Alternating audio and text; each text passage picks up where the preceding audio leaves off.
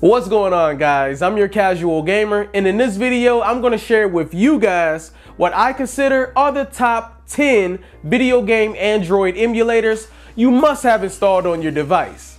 Let's get into it. Kicking things off with Super Nintendo's emulator, SNES 9X EX Plus, free on the Play Store. There are a few Super Nintendo emulators available on the Play Store, but I find this one to be the best. It's simple and basic, which is always good. You get your save and load states, fast forward, controller support, cheat code support, great compatibility, and good performance with this emulator. It just works well, and it's easy to jump into.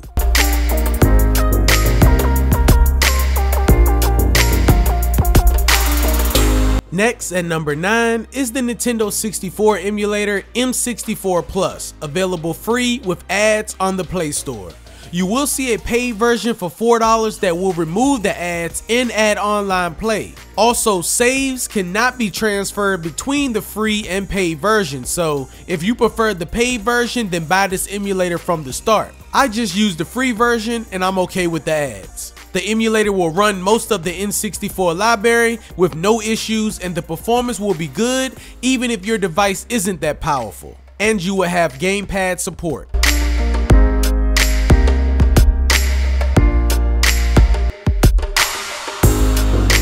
Number 8 is Ether SX2, a PlayStation 2 emulator free on the Play Store. And it's the only PlayStation 2 emulator you should be using on Android. The app uses OpenGL, Vulkan, and software rendering and can upscale games to 1080p if you have a pretty powerful phone or tablet. The emulator also supports gamepads. Now, the only bad thing about this emulator is that it requires a BIOS, but you can find one with no problem after doing a quick Google search.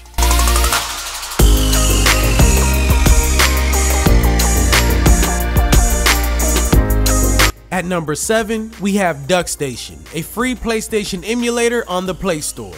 This is a really good PlayStation emulator, and the best thing is it has upscaling, texture correction, filters, and other ways to improve the graphics. There is also controller support, and the emulator has high game compatibility, so most of your games will play with no issues. You will also need a BIOS for this emulator as well, so once again, do a quick Google search and you should find it.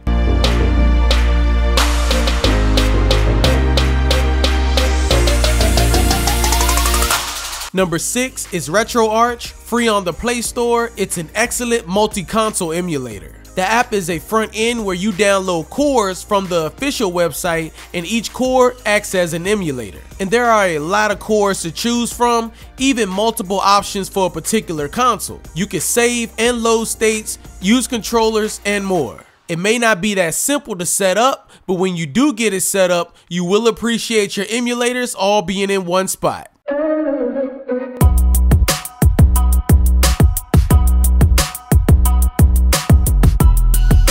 Taking the halfway spot is the 3DS emulator, Citra. This is available free on the Play Store. This is the only way I recommend playing 3DS games on Android. You can upscale your game's resolution and use texture filters. There are save and load states, so you can pick back up wherever you left off in Pokemon.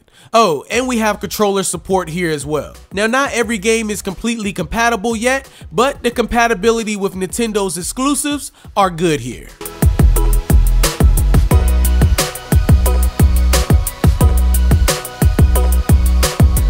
Number 4 is Redream, a Sega Dreamcast emulator that you can download for free on the Play Store. Although to upscale your games and have more save states, you will have to pay $6 for the premium version. And I recommend doing so, especially if you have a pretty powerful phone. Just like the desktop version, the UI is beautiful. It has good game support and there is controller support. Overall, I love this emulator just like I love the Dreamcast.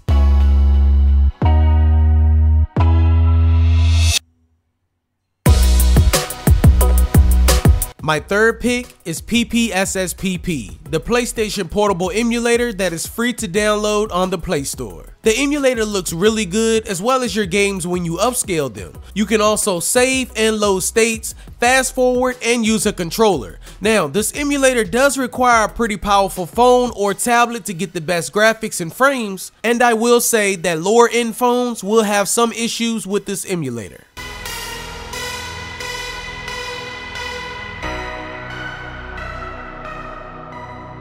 If you want some good GameCube and Wii emulation on your Android device, then you have to go with the Dolphin emulator. It has a good looking UI, good game support, controller support, although it won't work for most Wii games, but you're good on the GameCube side. And most important, the emulator is free. Honestly, there is no other emulator on Android that can do what Dolphin does. If you have a pretty powerful phone or tablet, you can upscale those graphics and have a pretty good time with this emulator.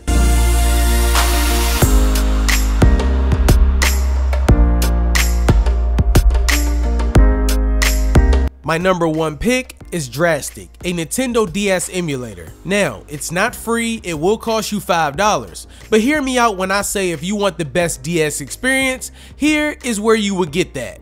And there are quite a few DS emulators to choose from in the Play Store, as well as cores and RetroArch, but none can beat Drastic. All of the features on this emulator are good, and you can use a controller with Drastic, but it also has some good on-screen touch controls. And let's be honest, we really just want to play Pokemon games, right?